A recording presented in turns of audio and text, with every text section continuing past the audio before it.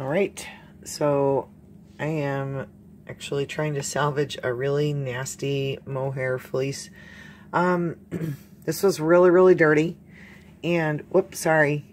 It was so dirty, in fact, that I didn't actually even want to pick through it while it was dry and get any of the nasties out. The dust from a fleece like this aggravates my allergies and my sinuses.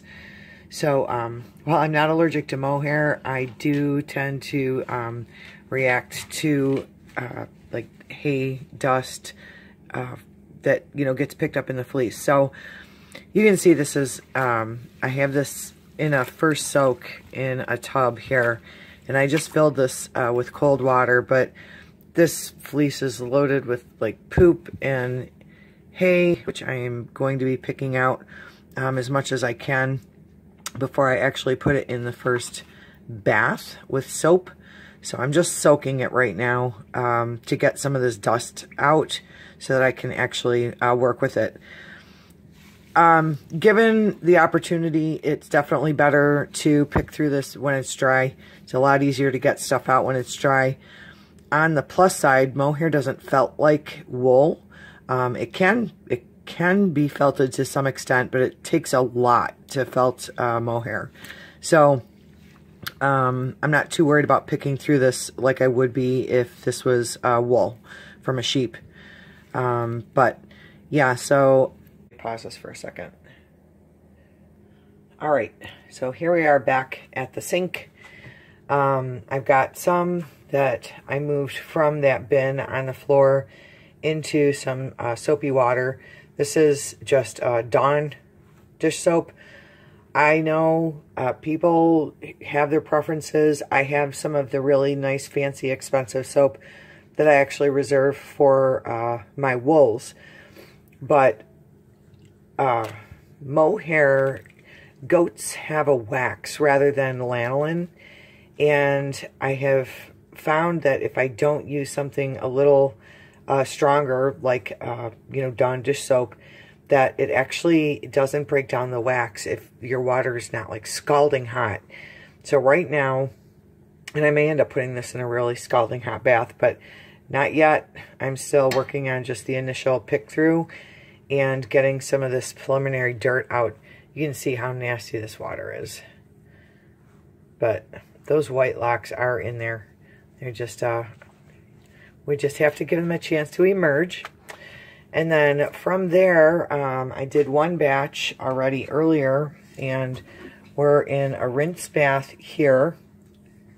So you can see there's still a ton of vegetable matter in there, or VM, which is like hay, bits of dirt.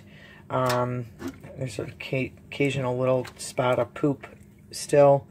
But working through getting this clean. It may not be snow white when I'm done, just because, you know, it was really dirty.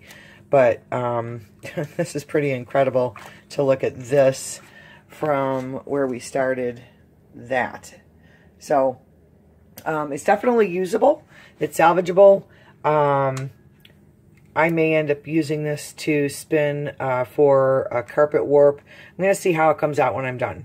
I may card some of it. We'll see. This is from an adult nanny, so I don't expect it to be like kid fine. But it's not bad. And like I said, definitely is worth saving. I'm also thinking that I may be able to spin this fine enough and chain ply it and use it for cinch making or maybe dog collars. I have an idea for some collars that I could weave.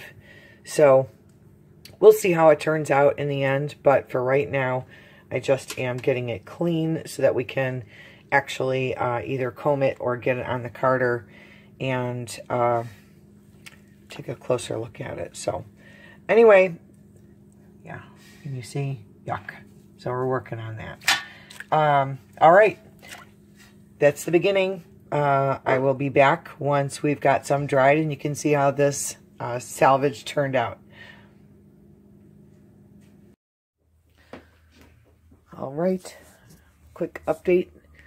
So I just want to give you an overview of where we're at after some washing today. So we've gone from this, and I hope you can see this well. I don't know if that'll help. That's not going to help. But from this nasty stuff to this with our initial washing and picking. There's still definitely some yellow tips here. They're stained. I'll probably pull those out. Actually, I may end up dyeing most of this anyway. But I'm really, really pleased with how nicely this did come out compared to what we started with. So you can save it. It takes a bunch of work and a lot of water, some time, but you can save it. And once this is dry, I'm going to probably comb it because these locks are really long, and I think that it's going to result in, you know, that's going to get out any of these little bits of vegetable matter that still might be in here. You can see them there, little bits and pieces, but it's really not bad considering how much hay and poop was in it.